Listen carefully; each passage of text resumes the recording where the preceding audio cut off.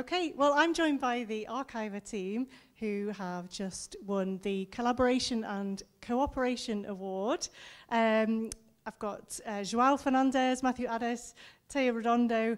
João, can I start with you? How does it feel to win this award? No, it feels great. It's a great recognition.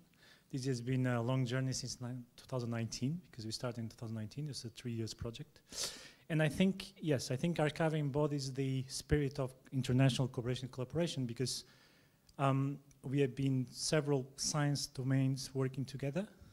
We have been institutions and companies from different countries in Europe and the UK.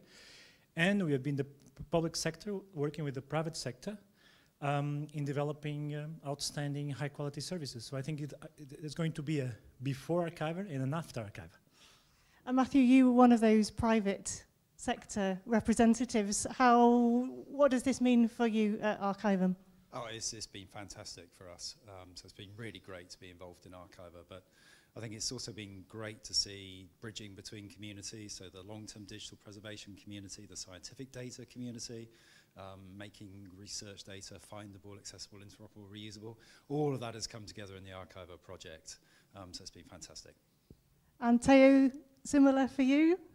Yeah, absolutely. This is a good example of collaboration, countries, institutions, private companies, and the result is there for everyone to see.